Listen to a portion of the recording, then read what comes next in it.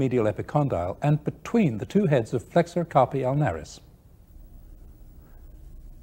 Here's the ulnar nerve. It runs down the forearm between flexor carpi ulnaris and flexor digitorum superficialis, with profundus deep to it. Here it gives off a dorsal sensory branch, which goes to the back of the hand. At the wrist, it runs along the radial side of flexor carpi ulnaris. Along with the ulnar artery, it passes through the side tunnel in the edge of the flexor retinaculum. Here it is emerging from the tunnel. As before, the palmar aponeurosis has been removed. The ulnar nerve divides into a superficial branch and a deep branch. The superficial branch divides into palmar digital nerves for the little finger and typically the ulnar side of the ring finger. The deep branch passes between the hypothenar muscles.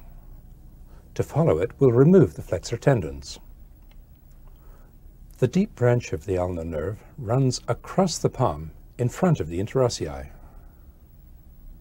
It passes in between the two heads of adductor pollicis. We'll remove the transverse head to reach the most radial of the interossei. The ulnar nerve typically provides sensation to the ulnar half of the back and the front of the hand, and to the little finger and the ulnar half of the ring finger. Of the extrinsic hand muscles, the ulnar nerve supplies only the ulnar half of the flexor digitorum profundus. Of the intrinsic hand muscles, it supplies the hypothenar muscles, all the interossei, adductor pollicis, and the ulnar two lumbricals.